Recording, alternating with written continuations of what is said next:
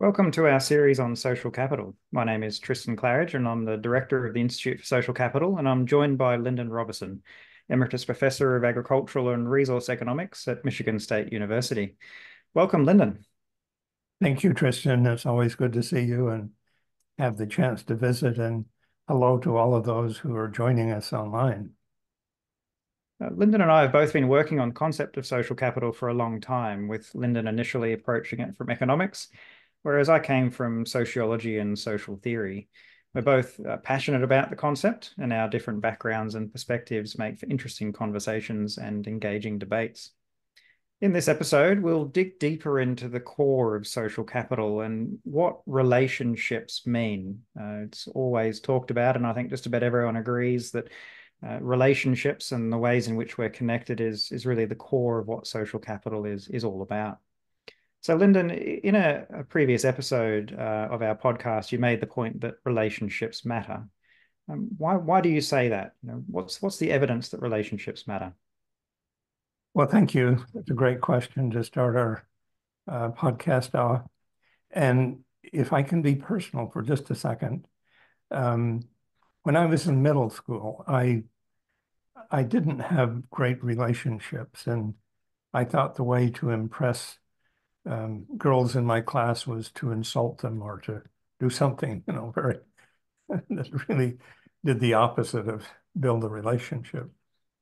And somehow someone related to me or advised me to read Dale Carnegie's book on how to win friends and influence people. And so I read it and I was struck by what great suggestions he had for building a relationship.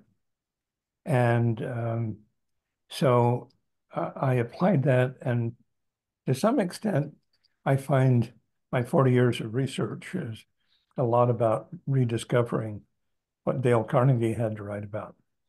But the point of it is that relationships matter because our well-being um, depends on them. We can't satisfy our commodity needs or even our social emotional needs without relationships. And so I think if you just reflected for a moment on how your life is influenced by people with whom you have a relationship, you would say, goodness sakes, nearly everything I do is influenced by relationships. It's kind of hard to understand what life would be like without relationships. I mean, it's so fundamental to what it means to be human that we're connected with others, that we have social relationships, that we exist within social groupings, and that we interact and exchange with others. It's actually hard to imagine what a human would be like if weren't the case, because it's so caught up and interconnected in the way that we live our lives. I once read about a baby that was lost somewhere and effectively raised by some wild animals and managed to survive till teenage years and then discovered. And so this was effectively a human who wasn't social, who didn't have social relationships with other humans, who didn't learn language and socialization and enculturation that of course all of us do. And they were virtually unrecognizable as a human. The way in which they acted and the way in which they behaved, you would virtually not describe as human. I think that really illustrates how caught up and interconnected we all are in our social relationships. Like it's impossible to imagine our life without the relationships that we have, and that speaks to just how important relationships are. Tristan, before earlier today, I just did a quick search on Google about the importance of relationships, and I mentioned the book How to Win Friends and Influence People. The over 30 million copies sold. Another book on relationships called The Five Love Languages, 20 million copies sold, 50 languages. Um, and then just an incredible long list, Giving the Love You Want by Harville Hendrix, 2 million. Hold Me Tight by Sue Johnson, 1 million. Seven Principles That Make Marriage Work, 1 million. Influencers, nearly all of the business success deal with relationships if we need evidence that relationships matter. We simply need to look at what people are writing about and reading. Yeah, that's right.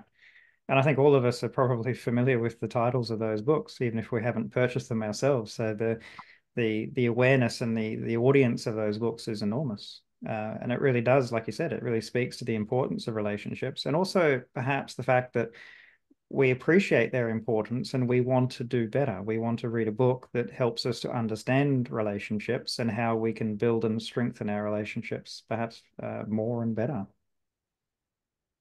I think the next step is, I don't think that anyone would disagree that relationships matter. And I think most people would agree that to some extent, when people talk about social capital, they're really referring to some dimension of a relationship. And when we talk about a relationship and we say, well, it's how people are connected, social capital, at least in my understanding, has a very specific um, connection.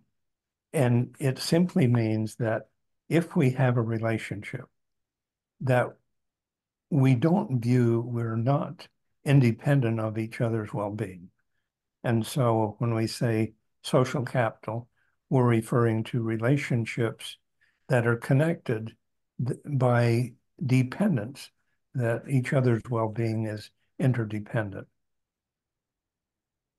Yeah, I think that's a good way to think about it, and something that I've become much more aware of from our conversations in recent months is that the term relationships is often a bit ambiguous as to what we actually mean when we're talking about social capital. And certainly for some theories of social capital, relationships means people who know each other, people who have a social relationship with other people who are directly connected through um, through being friends or colleagues or family members or so forth.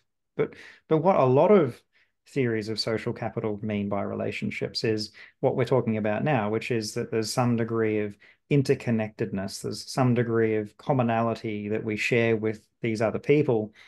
And it may be that we don't actually know them personally. May not recognize their face, we may not know their name, but we still feel connected to them in some way. So we have a relationship with them.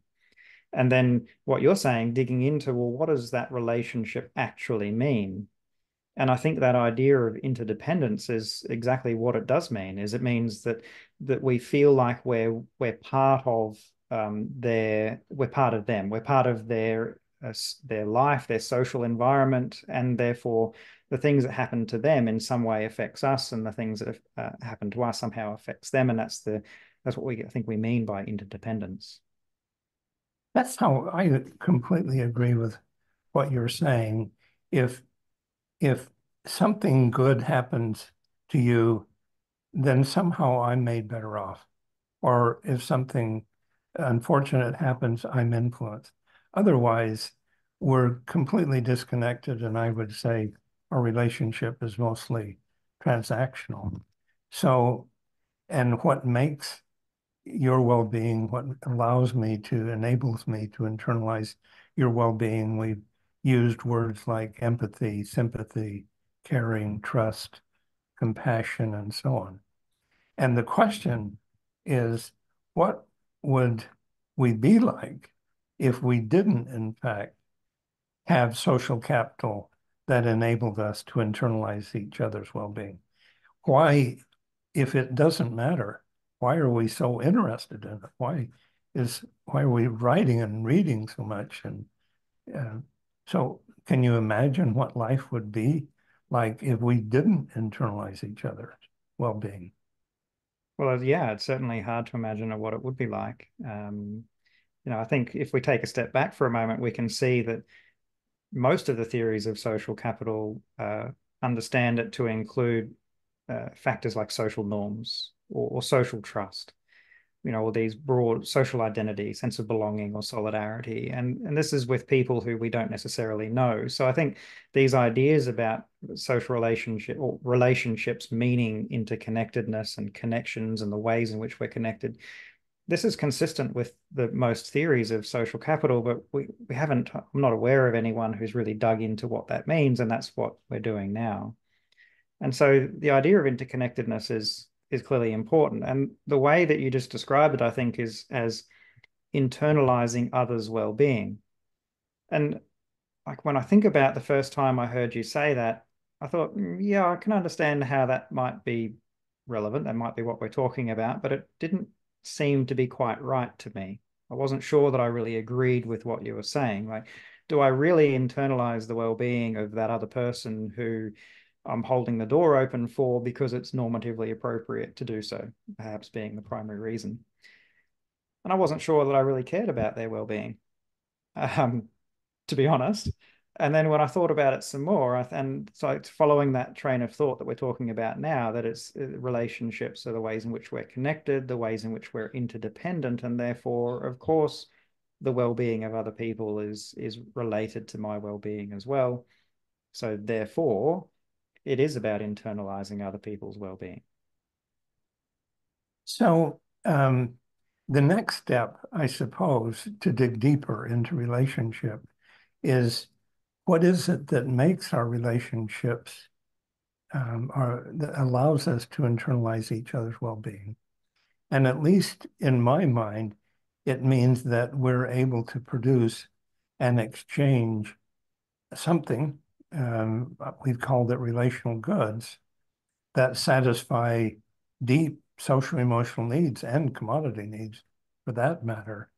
And so it is in these relationships that we produce these very valuable goods that allow us to satisfy our social emotional needs and to be emotionally healthy people. That if we were to sort of isolate people and deprive them of exchanges of relational goods, I think we would find evidence that we don't do very well, orphans that are neglected and so on. Right. And I think like taking that further, you asked us before, like what would it be like if we didn't have social capital? What if we couldn't exchange relational goods and meet our social emotional needs? And I think the evidence that we're seeing coming out in recent research is that it results in social isolation. It results in depression and mental health problems, um, and I guess not meeting our social emotional needs also then tends to result in not meeting our commodity needs as well. So it's I think we can understand what it would be like to not have social capital, and it's not good. I think perhaps if we were to push, maybe dig one step deeper, it would be to sort of identify perhaps certain relational goods, how they're produced, how they're exchanged, the kind of needs they satisfy. Um, for example, I think we have all experienced or experienced vicariously someone performing well or being recognized with a trophy or a certificate or award or applause or something, and recognize how important external validation is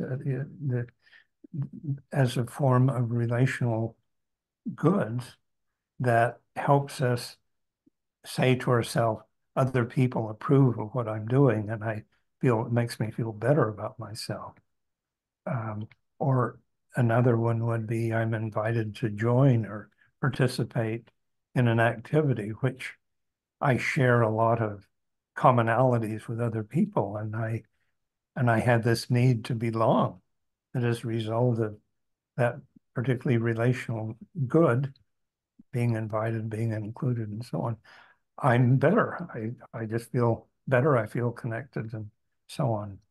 And then I think we have all had the opportunity of finding someone in distress and responding.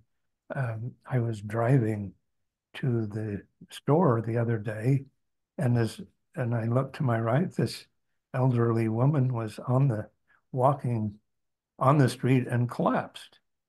And so I pulled the car over, and immediately about 3 or 4 other people joined. And so there were several of us. We checked, helped her establish that she was physically okay, and got her where she needed to go. But it was spontaneous. There was no external reward or penalty. It was just we saw another person in distress, and immediately people who were nearby responded. So what we do is so much more complex than we're simply responding to the need to acquire more commodities. And that's the example of the interconnectedness that we're talking about. That, clearly there was no existing social relationships there. People who were acting didn't know each other previously, but because of that interdependence, and I guess people's well-being being interdependent, I want to explore that idea of interdependent well-being, that people took action and they got involved. And when you think about what happens is, because you stopped and acted, you felt good and you received relational goods, or whatever you want to think about it, it was a good outcome for you. It was a positive experience, and something that you would, I'm sure, do again. She also felt good because someone stopped to assist, and obviously there was other benefits there as well. So although I'm not an economist, and we've talked about language before, that we use different language, but it's an exchange. I can understand it as an exchange of relational goods, that you felt good and she felt good, and good things occurred as a result of these actions that took place. And that does represent internalizing other people's well-being, because of that interdependence that we experienced with people who you didn't know, effectively with strangers, but you still felt connected with and had that relationship with, in terms of the ways in which we connected. And I'd be interested what the nature of that connection was. It may have been simply that you're both members of the same community or same society, or whatever the reasons that you feel connected you. And there could be various reasons why you felt connected. One, there is a relationship that perhaps we could mention, and that is our relationship with our ideal self that has been formed by the examples of others, reinforcements in the past, our culture perhaps. But nevertheless, at least I think I have defined in my mind, or whatever, wherever it's defined, of what right behavior is as a person, as a member of, as a human. And that person says, if you see someone in distress, you should act. Now, maybe in other communities, you would say, well, that is a very dangerous action. There could be lawsuits and so on. But I think we all kind of define for ourselves what is self-validating behavior. And when possible, and of course there are conflicts, we try and act to win the approval of our ideal self. Some people might call that a conscience, but nevertheless, we do try and win internal validation when possible. And I think a lot of people would talk about this as being our actions aligning with our values, or perhaps Yep. our moral values, Mhm. and what we think is right and wrong to do in a particular situation. But I think this still does come down to the way in which we're connected, because the way in which we define our values is largely socially defined. Like you made the point that in a particular society or community, it may not be appropriate to stop an act, and part of the reason may be because you might get into legal trouble if you did the wrong thing or something. So the value system is quite extensively defined by our social grouping and the way in which we're connected to others. So I think these are the core points of what social capital is about, is this idea of relationships. And what we mean by relationships really is the ways in which we're connected and interconnected and interdependent on other people in our social groupings. Agreed, very much so. Tristan, you and I had a conversation on your podcast some time ago about looking at relationships, perhaps in a more complicated way, looking at triads as opposed to binary relationships. And so when we think about social capital, uh, while it's often more convenient and easier to describe in one-on-one relationships, um, most of our, or a lot of mine experiences at least involve more than one relationship simultaneously. As a parent raising children and trying to be a peacemaker or a broker, and feeling the pressures of social capital relationships, or in more complicated where you have asymmetric relationships.